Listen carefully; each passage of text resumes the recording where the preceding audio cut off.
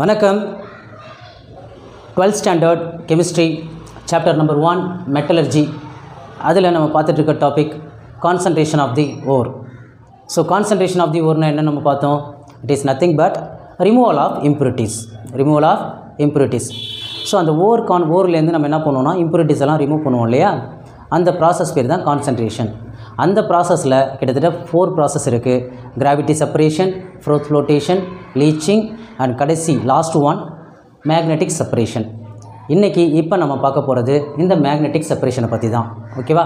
So இந்த magnetic separation process எப்படி sir apply பண்ண முடியும் அப்படின்னு சொல்லி பார்த்தீங்கன்னா, இந்த எர்த்து க்ரஸ்ட்லேருந்து நம்ம எடுக்கக்கூடிய பொருள்லாம் இருக்கு இல்லையா, அதாவது இந்த ஓர்ஸ், தாதுக்கள், மினரல்ஸு, அதுலேருந்து எடுக்கிறது தான் தாதுக்கள்ஸ், அதாவது ஓர்ஸ் அப்படின்னு சொல்லுவோம் இல்லையா. இந்த தாதுக்களுக்கு பொதுவாகவே என்னது இருக்கும், ஒரு சில ஓர்ஸ்க்கு என்னது மேக்னெட்டிக் பவர் இருக்கும், ஒரு சில இம்ப்யூரிட்டிஸ்க்கு என்ன இருக்கும், மேக்னெட்டிக் பவர் இருக்கும். Depend upon the magnetic power of the wore and also impurities. இதை பொறுத்து தான் நம்ம இதில் பிரித்து எடுக்கிறதுக்கான முறைகள். இதை பயன்படுத்தி தான் நம்ம இந்த மேக்னெட்டிக் செப்பரேஷனில் பிரிப்போம். சரியா? ஸோ அதை எப்படி நம்ம பிரிப்போம் அப்படிங்கிறதுக்கு இந்த பிக்சர் மூலியமாக நான் உனக்கு ஒரு எக்ஸ்ப்ளனேஷன் கொடுத்துட்டு அதுக்கப்புறம் அந்த என்னங்கிறத நான் சொல்கிறேன். சரியா? என்னங்கிறத டாபிக்ஸில் உள்ள என்ன இருக்குங்கிறத நம்ம பார்க்கலாம். ஓகேவா? ஸோ ஆக்சுவலி என்ன அப்படின்னு சொல்லி பார்த்தீங்கன்னா, தி separation is called electromagnetic separation அப்படின்னு சொல்லலாம். ஓகேவா? ஸோ இங்கே பார்த்தோம் அப்படின்னு சொல்லி பார்த்தீங்கன்னா, இது ரெண்டையும் ஒரு ரோலர், நீங்கள் ஒரு வீலாக கன்சிடர் பண்ணிக்கணும். வீல் மாதிரி இல்லாட்டியும் வீலாக கன்சிடர் பண்ணிக்கணும். ஓகேவா? 2 வீல் இருக்கு இல்லையா, இதில் ஒரு வீலுக்கு என்ன இருக்கும் அப்படின்னு சொல்லி பார்த்தீங்கன்னா மேக்னெட்டிக் பவர் இருக்கும், இன்னொரு வீலுக்கு மேக்னெட்டிக் பவர் இருக்காது. அதை சுற்றிலுமே என்ன இருக்கும் அப்படின்னு சொல்லி பார்த்தீங்கன்னா, ஒரு பெல்ட் ரொட்டேட் ஆகிட்டே இருக்கும். ஓகேவா? இங்கே இந்த ஹோப்பர் இருக்கும். இதில் தான் நம்ம என்ன பண்ணுவோம் அப்படின்னா, எப்போதுமே நம்ம ஓரை கான்சன்ட்ரேட் பண்ண போகிறோம் அப்படின்னு, தாதுக்களை நம்ம அடர்ப்பிக்க போகிறோம் அப்படின்னா, அந்த தாதுக்களை ஃபஸ்ட்டு என்ன பண்ணணும், தூள் செஞ்சுக்கணும், க்ரஷ் பண்ணிக்கணும் இல்லையா. So crushed wore board into this அந்த ஹோப்பர், இதில் தான் நம்ம என்ன பண்ணுவோம்னா கொட்டினோன்னே என்ன ஆகும் அப்படின்னா, இந்த எலக்ட்ரோமேக்னெட்டிக் வீல் ரொட்டேட் ஆகும். இந்த எலக்ட்ரோமேக்னெட்டிக் வீல் ரொட்டேட் ஆகிட்டே இருக்கும். ரொட்டேட் ஆகிட்டே இருக்கிறப்ப என்ன ஆகுனா, அண்டர்ஸ்டாண்ட், இந்த மேக்னெட்டிக் நம்ம எடுக்கக்கூடிய இந்த எர்த்து க்ரஸ்ட்லேருந்து எடுக்கக்கூடிய பொருளுக்கு ஓர் இருக்குது. அந்த ஓரில் மெட்டல்ஸும் இருக்கும், எலமெண்ட்ஸும் இருக்கும், அண்ட் ஆல்சோ என்னது இம்ப்யூரிட்டிஸும் இருக்குது இல்லையா.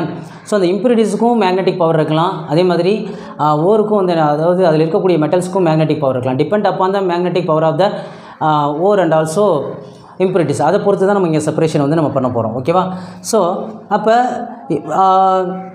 ஒரு சில எல்லாத்துக்குமே எல்லா இம்ப்யூரிட்டிஸ்க்கும் மேக்னெட்டிக் பவர் இருக்குன்னு சொல்ல முடியாது, எல்லா ஓருக்குமே மேக்னெட்டிக் பவர் இருக்குன்னு சொல்ல முடியாது. ஒரு சில ஓருக்கு மேக்னெட்டிக் பவர் இருக்கப்போ இம்ப்யூரிட்டிஸ்க்கு பவர் இல்லாமல் இருக்கலாம், மேக்னெட்டிக் இல்லாமல் இருக்கலாம், அந்த ப்ராப்பர்ட்டிஸ் இல்லாமல் இருக்கலாம்.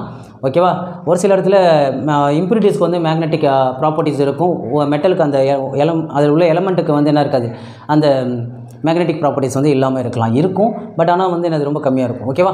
ஸோ இப்போ அந்த தூள் செய்யப்பட்ட அந்த பவுடர் ஆக்கின க்ரஷிங் ஓரை இந்த பெல்ட்டில் நம்ம கொட்டுறப்போ என்ன ஆகும் அப்படின்னா, அந்த பெல்ட் தான் ரொட்டேட்டிங் ஆகிட்டே இருக்கும். அதில் இந்த வீல் என்ன அப்படின்னு சொல்லி பார்த்தோன்னா மேக்னெட்டிக் வீல். ஸோ அப்போ இந்த க்ரஷ்டு ஓரில் மேக்னெட்டிக் ப்ராப்பர்ட்டிஸ் இருக்கக்கூடிய பார்ட்டிகல்ஸ் இருக்கும், நான் மேக்னெட்டிக் ப்ராப்பர்ட்டிஸ் இருக்கக்கூடிய பார்ட்டிகல்ஸ் இருக்கும் இல்லையா. ஸோ அப்போ அந்த பெல்ட் ரொட்டேட் ஆகிறப்ப மேக்னெட்டிக் பார்ட்டிகல்ஸ், அதாவது இந்த மேக்னெட்டிக் பார்ட்டிகல்ஸ் எல்லாம் அட்ராக்டட் டுவர்ட்ஸ் திஸ் வீல், இந்த வீலோடு அட்ராக்ட் பண்ணி அதுக்கு பக்கத்துலேயே விழுந்துடும்.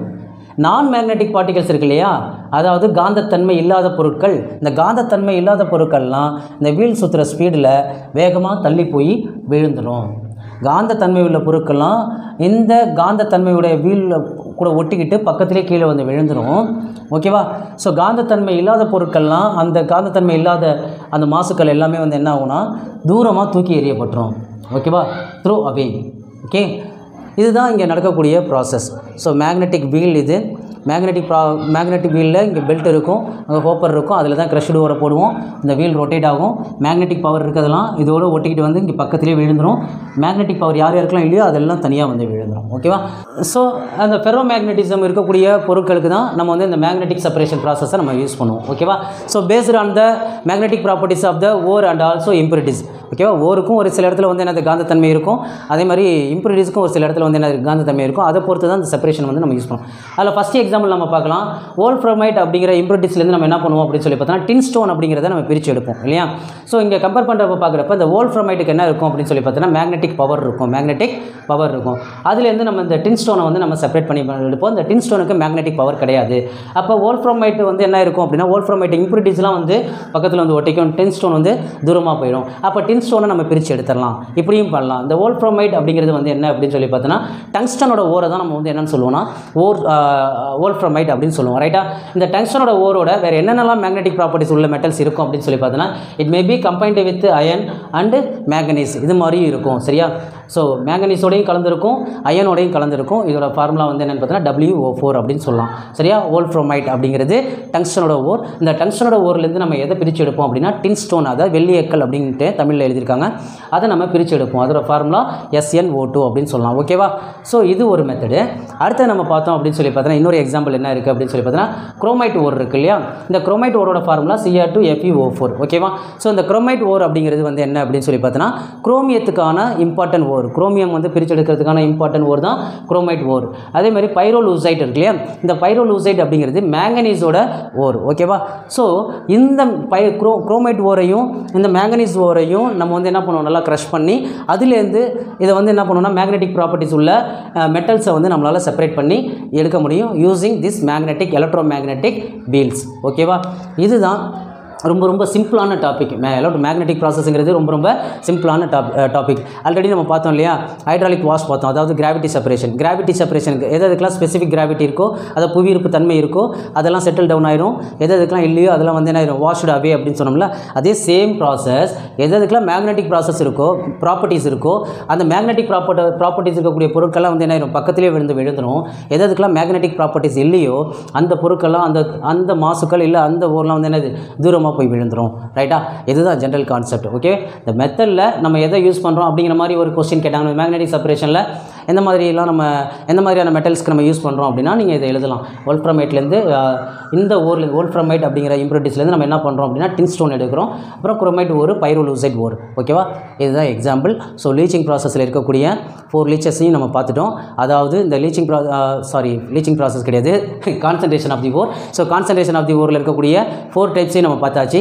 And gravity செப்பரேஷனு, flotation process, and then லீச்சிங்கில் cyanide leaching, ammonia leaching, alkali leaching, acid leaching பார்த்துட்டோம். அது கடைசி ஒன்று வந்து லாஸ்ட் வந்து என்ன அப்படின்னு சொல்லி பார்த்தோன்னா மேக்னெட்டிக் செப்பரேஷன், காந்த பிரிப்பு முறை. இந்த காந்த பிரிப்பு முறையில் எப்படி பண்ணலாம் அப்படிங்கிறதையும் நம்ம பார்த்தாச்சு. ஓகேவா. ஸோ தாதுக்களை எப்படியெல்லாம் அடர்ப்பிக்கலாம், கான்சன்ட்ரேஷன் பண்ணலாம் அப்படிங்கிறது பார்த்தாச்சு. ஸோ இது வந்து என்ன, மெட்டலர்ஜிக்கல் ப்ராசஸில் first process concentration of the wore. Second process வந்து என்ன, எக்ஸ்ட்ராக்ஷன் ஆஃப் க்ரூடு மெட்டல். ஓகேவா. So extraction of crude metal எந்தெந்த மாதிரியான முறையில் பண்ணலாம், எந்தெந்த ப்ராசஸில் பண்ணலாம் அப்படிங்கிறத நெக்ஸ்ட் வீடியோவில் வந்து பார்க்கலாம். தேங்க்யூ.